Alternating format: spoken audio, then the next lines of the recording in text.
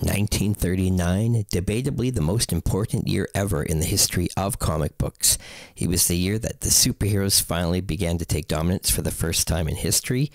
DC was leading the pack. It was the first full year of Superman being published, and other superheroes would follow, including Batman later in the year.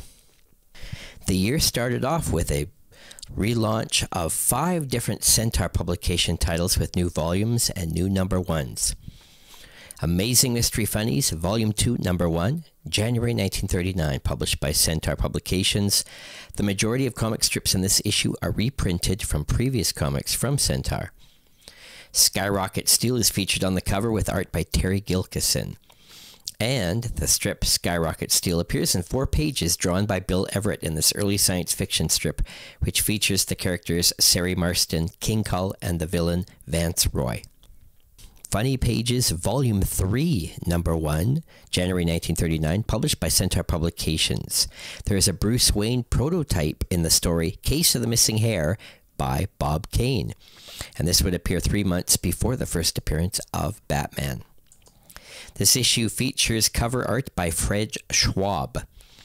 The Arrow, an early superhero, appears in a 6-page story and would later be reprinted in The Arrow Number 1 from Centaur in 1940. In the Case of the Missing Hair is a 7-page story written and drawn by Bob Kane, and it's actually reprinted from Detective Picture Stories Number 5 from 1937. Funny Picture Stories Volume 3, Number 1, January 1939, published by Centaur Publications. The majority of the comic strips in this issue were reprinted from previous comics from Centaur. Art includes Bob Kane, Al McWilliams, and Paul Gustafson in this issue. There is a 5-page Canvas Duster story written by Irving Settle with art by Paul Gustafson.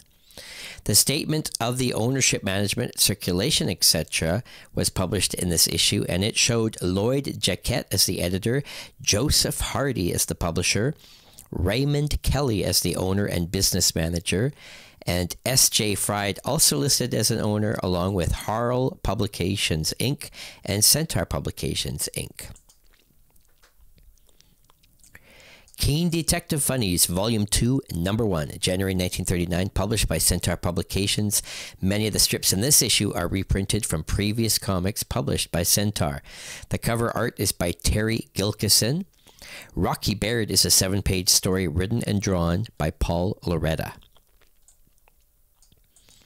Star Ranger Funnies, Volume 2, Number 1, January 1939, published by Centaur Publications. The cover art is by Jack Cole and is a Western Frontier theme. And Jack Cole gave us the humorous strip Home in the Ozarks, which runs 4 pages, which he wrote and drew, featuring the characters Duddy Heifer and Fudd Heifer.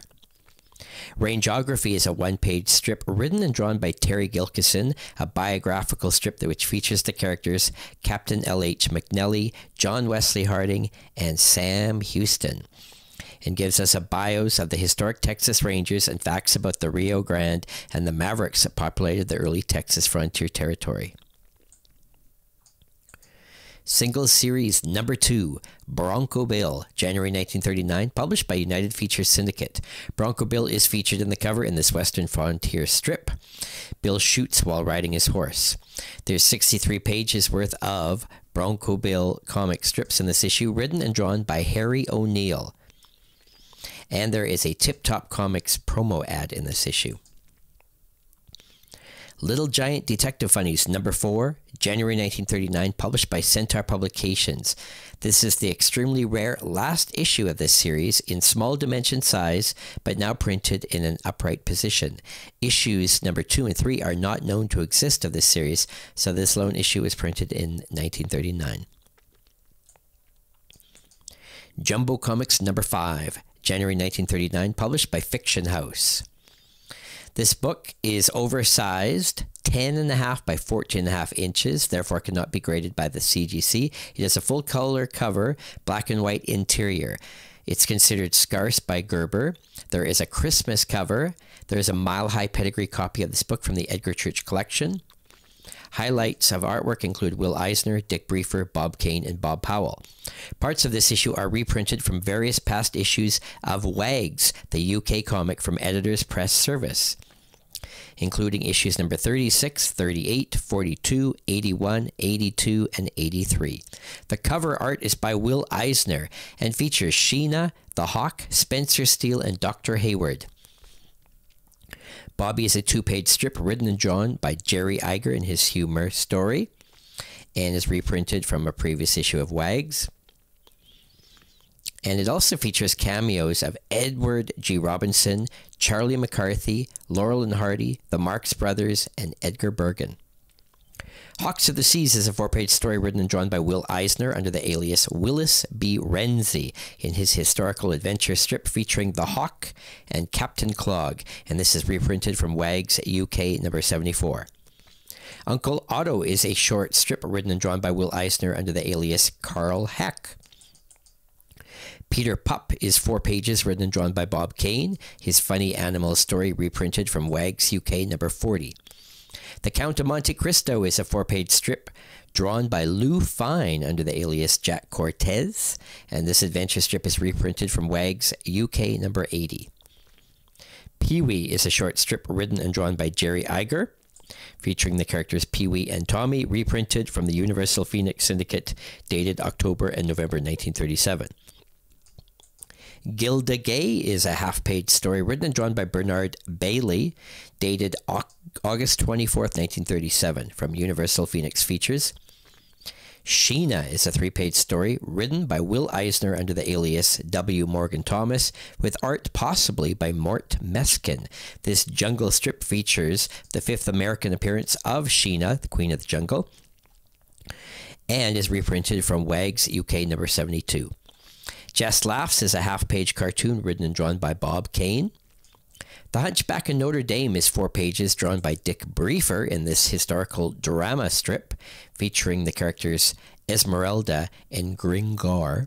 And this is reprinted from Wags UK number 35 and adapted from the novel by Victor Hugo.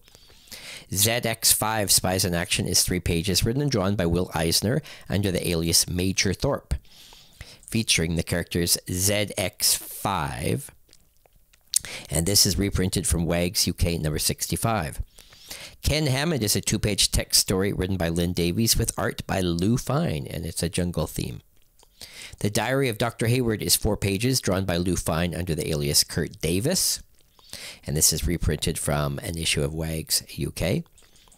And Wilton of the West is a 4-page story drawn by Lou Fine under the alias Fred Sandy, the Western Frontier strip taken from Universal Phoenix Features.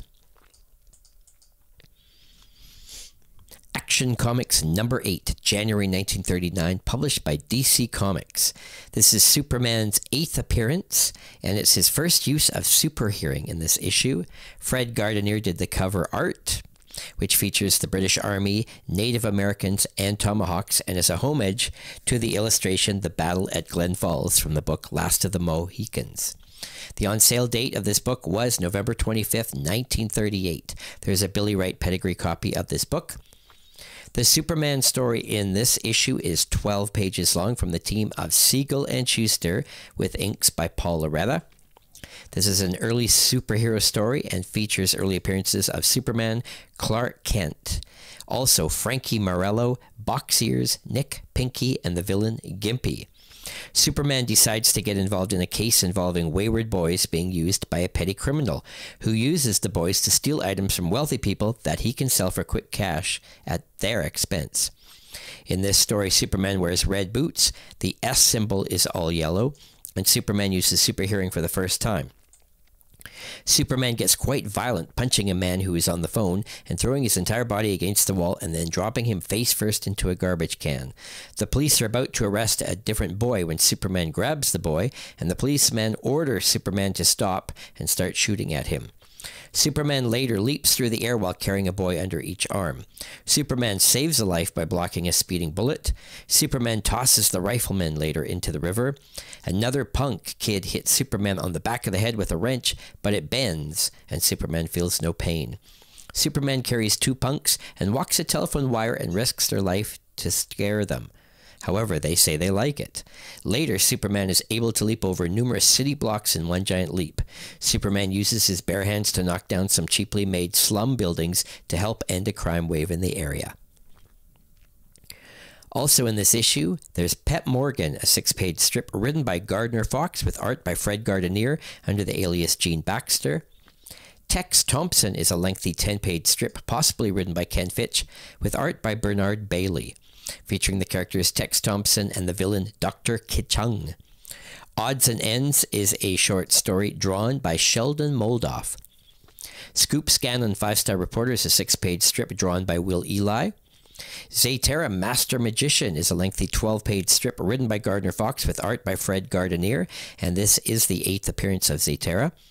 And Oscar the Gumshoe is a short comic story from artist Bob Kane. Crackerjack Funnies number 8, January 1939, published by Dell Comics. This features the first appearance of the character Speed Bolton. The on-sale date of this issue was December 16th, 1938. There is a Dell Comics file copy in existence. Tom Trailer G-Man X32 is featured on the cover with art by James Gary, and this is a blow-up of an interior panel. And Don Winslow appears in a 4-page story written by Lieutenant Frank Martinek with art by Leon Baroth in this war adventure strip. Super Comics number 9, January 1939, published by Dell Comics. The on-sale date of this issue is December 20th, 1938. There is a Dell Comics file copy in existence. Dick Tracy is featured on the cover, and there is a 4-page Dick Tracy strip written and drawn by Chester Gould and is dated August 22nd, 1938. And there is also a 2-page Dick Tracy text story called A Dick Tracy Thriller with art by Chester Gould. Comics on Parade number 10, January 1939, published by United Features Syndicate. Little Abner is featured on the cover. There is a mile-high pedigree copy of this book from the Edgar Church collection. There are 6 pages of Little Abner strips. Other highlights include Tarzan, Abby and Slats, Captain and the Kids, Ella Cinders, and Bronco Bill. Feature Funnies number 16, January 1939, published by Quality Comics. Mickey Finn is featured on the cover, drawn by Ed Cronin. Screen Snapshots is a 1-page cartoon written and drawn by Bernard Bailey, featuring the character Hedy Lamarr. This is Eisner Igershot material, possibly reprinted from Wags UK. Archie O'Toole is a 2-page story written and drawn by Will Eisner under the alias Bud Thomas. This humor tale features the first appearance of Susie, and this comes from the Eisner Iger Shop. Gallant Knight is a 4-page story written and drawn by Vernon Henle in this historical strip featuring Sir Neville, and the first appearance possibly of the villain, the Black Baron, and this comes from the Eisner Iger Shop. The superhero, The Clock, appears in 5 pages in The Clock Strikes, written and drawn by George Brenner, and features the villains Slickheart and Jip Nolan, and this comes from the Eisner Iger Shop.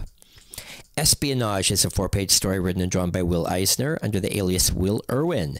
In this spy story featuring Black X, first appearance of the villains The Purple Hoods and Batu. And this comes from the Eisner Iger Shop.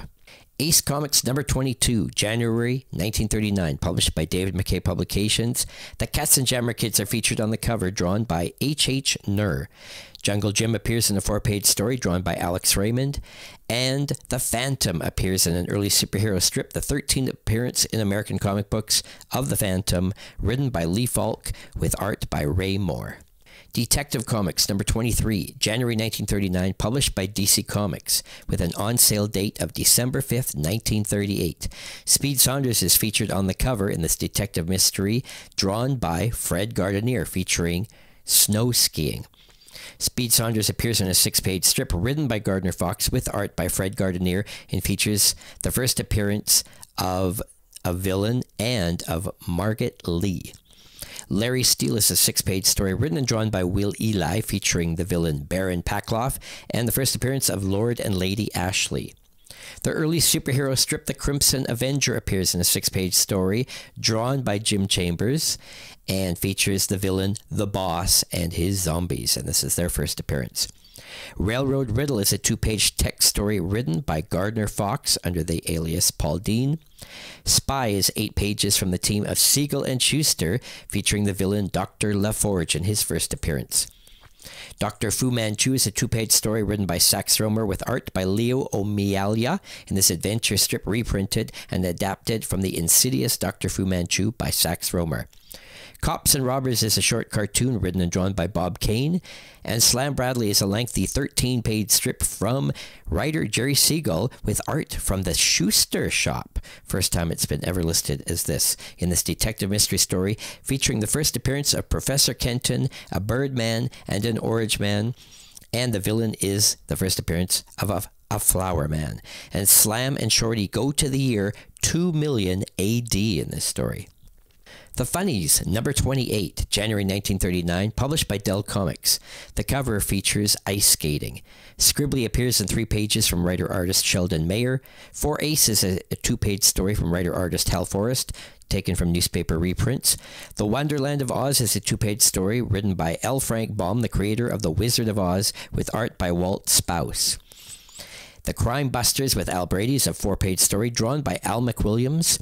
Song of the Buckaroo is a 6-page story credited to writer John Rathmel with art possibly by Frank Frollo in this Western Frontier strip adapted from the Monogram picture starring Tex Ritter.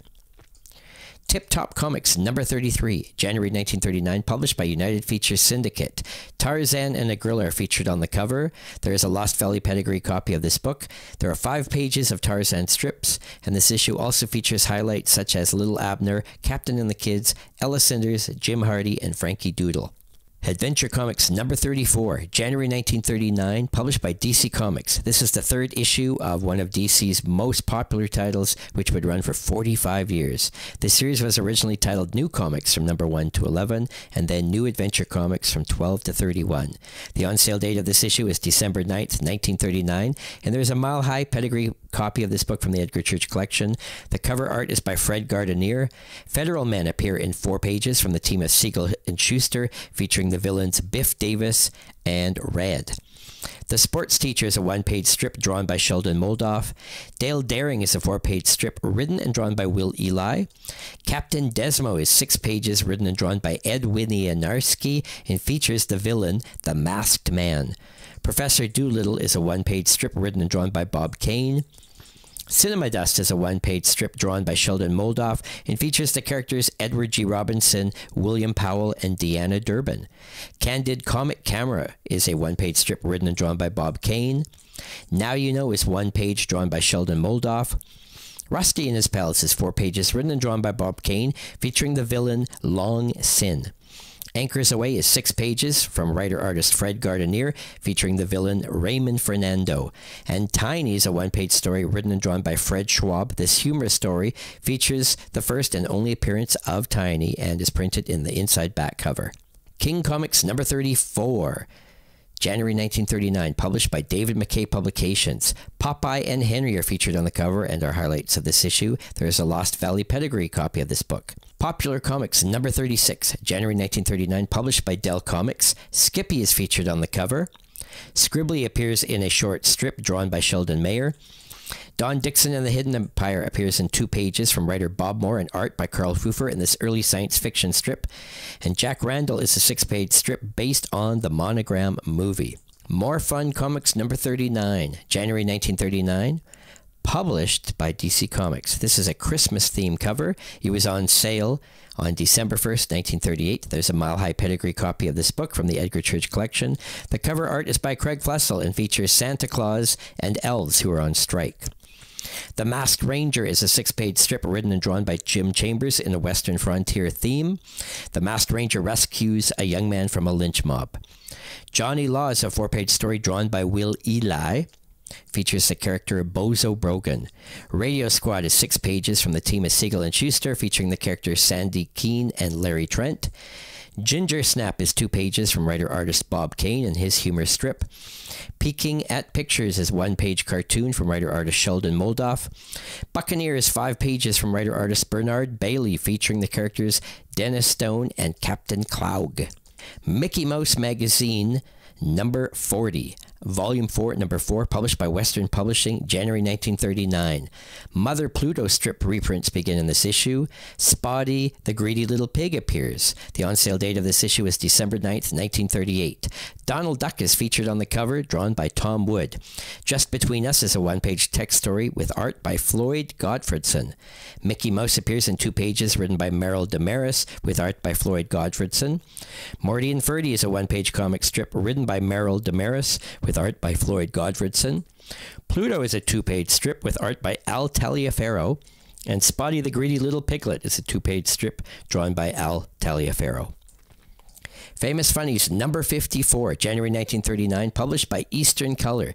This was still the longest-running comic book ever up to this point.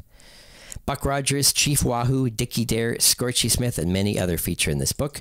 Okie Dokes is featured on the cover with art by Victor Pasmino. Buck Rogers appears in a 4-page story written by Philip Francis Nolan with art by Rick Yeager under the alias Dick Calkins in the classic early science fiction strip. And Jerry Iger under the alias Bob Bliss gives us the 1-page strip Queenie.